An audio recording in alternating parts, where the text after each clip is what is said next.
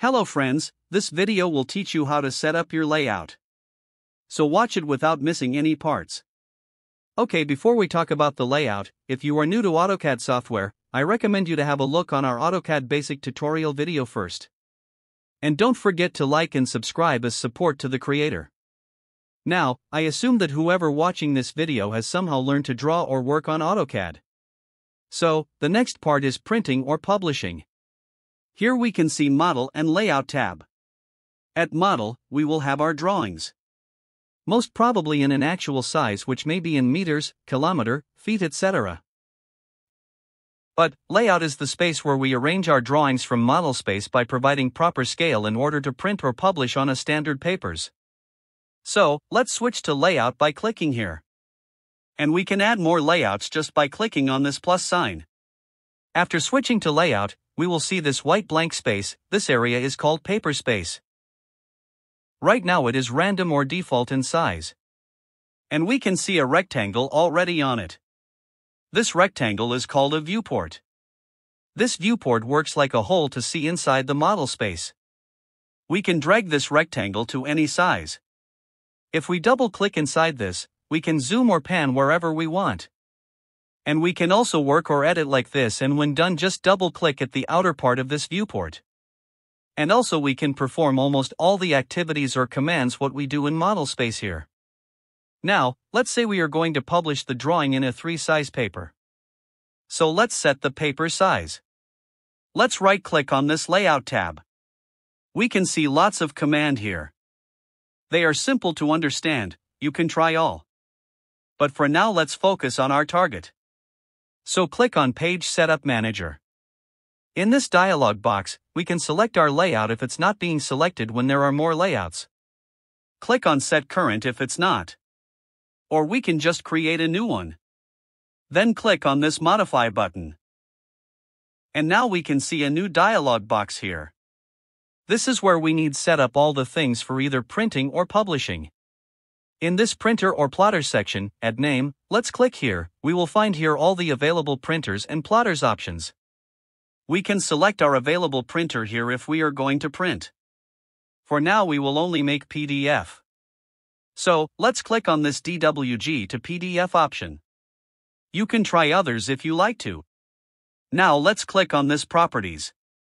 We can see furthermore settings which for now we will not change anything from here because leaving default will work. Close it. In this PDF options, switching on this Show Results in Viewer will allow us to view created PDF right after its creation, otherwise we will have to open it from the place where it has been saved. Now, here at Paper Size, we can find list of standard paper sizes in this drop-down list. As we are going set the paper size to A3, let's select this ISO full bleed A3 with the size given 297 by 420 mm. In this plot area, we can see 4 options here. We will try others while previewing plot. But for now let's set here Layout. This will allow us for automatic plotting the paper size PDF. And in this plot offset, it show X and Y coordinate of layout, leaving it as it is will set our plot exactly on the layout. If we change its units to let's say 20 at X, our plotting will start from 20 mm shifted to right. Rarely we may use this, so let's leave it to X0 and Y0. We can see these two options, center the plot and fit to paper or fade out. That's because we will be able to use this option only while plotting, not while setting the plotter. Here in this scale, these options are for selecting the scale of our paper. Right now we will not change the scale of paper, that means let's select 1 is to 1. And our paper size will be exactly 420 mm by 297 mm. This scale line weights option is for scaling line weight as we scale the paper size. Since we have 1 is to 1 paper size, doesn't matter to this option. Now let's see plot style table. Here we have some default options for plotting.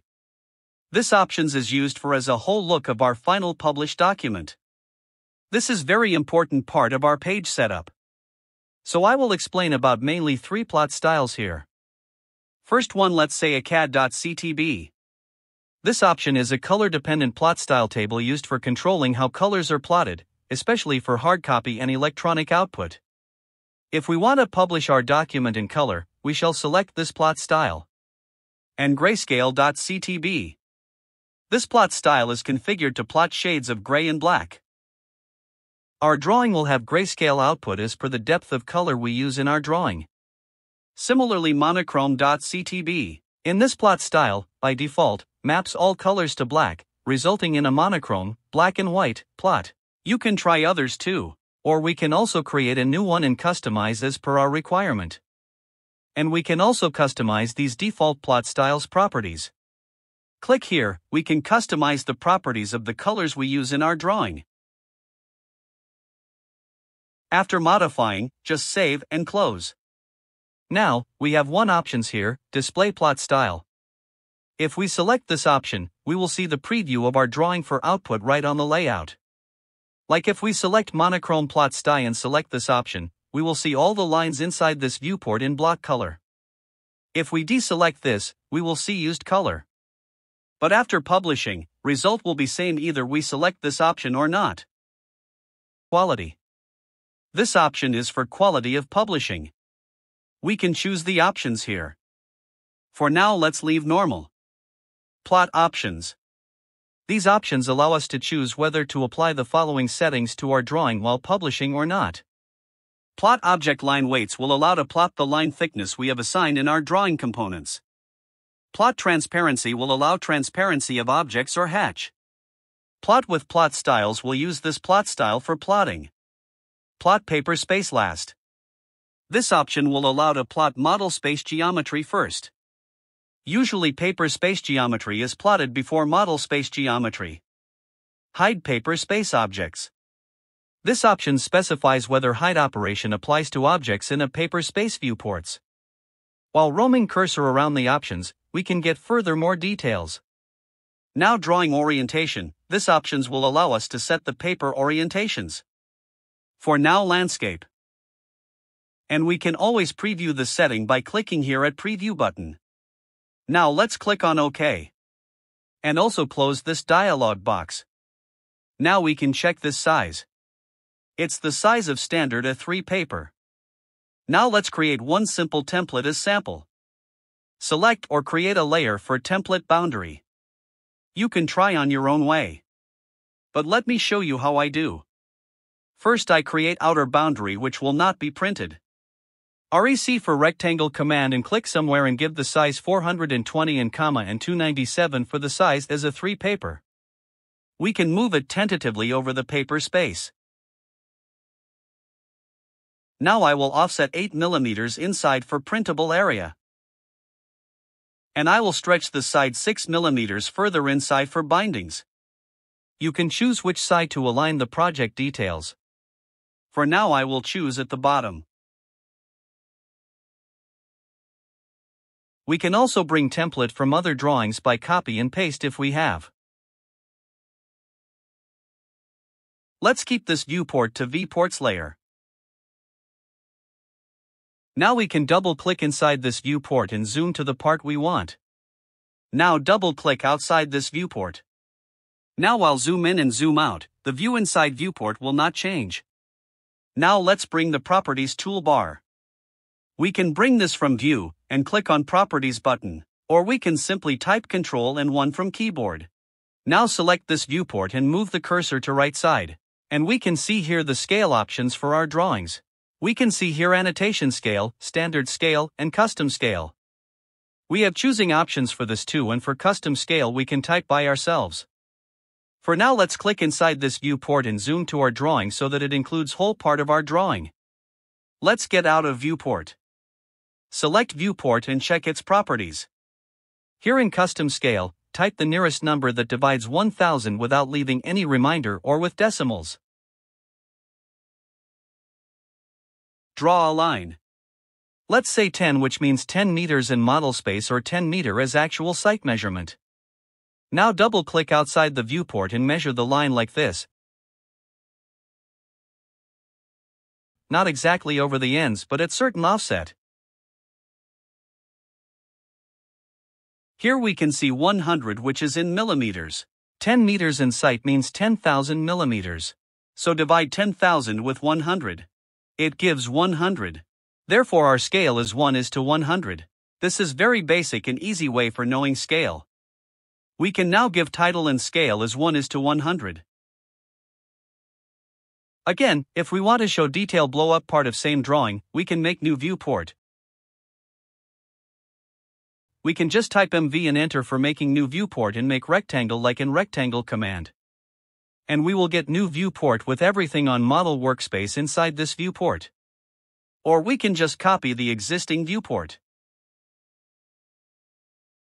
and zoom and pan to required view and arrange it to required location. And provide title and scale. Now, let's assume we are ready for printing or publishing. We can just type Ctrl+P from keyboard. This time we have page setup name also available. Here we can add previously set setup if we have any. Or just select previous plot from this drop-down list. When first time, we just leave it as none. All the options are those we have set when setting up page setup. So we can just click on preview. So here is how our PDF will look like. If it looks okay, we can just right-click anywhere and click on plot, and we can choose the save location and click save. And if we have some changes and needs to prepare new PDF, type Ctrl+P. Here in name we can select previous plot and just click OK. And select the location and save it.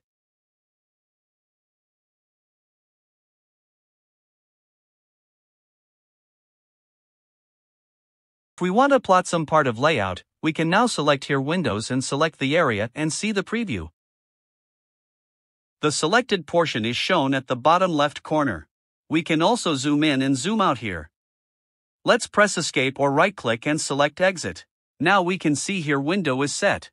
If we want to put the selected area at center, we have to check this center the plot. And let's see preview. Now the selected window portion is at center of our A3 page. We can print by right-click and plot. Or escape for more setup. Now let's also select this fit to paper option and see the preview. We can see the selected window portion is zoomed to fit in our A3 paper. Press escape and let's unselect these two options. And now let's select here layout again. Let's see preview. The layout display has changed. Press escape. The change is because during our Windows selection process, here X and Y coordinate were also changed. And also scale at this side was disturbed. So, to bring back the layout display to normal, we need to change these X and Y to 0. And scale to 1:1. Now let's see preview. We can see our layout is working properly. These options we can use sometimes as per the task. Now if we have multiple sheets to prepare, we can just copy this like this. Or we can also copy this layout by right-clicking on this layout, click on Copy or Move. Click on Create a Copy and select before any layout or move to end. And similarly we can arrange our drawing in this new layout. Here let's select this viewport and check its properties. We can try changing all other settings.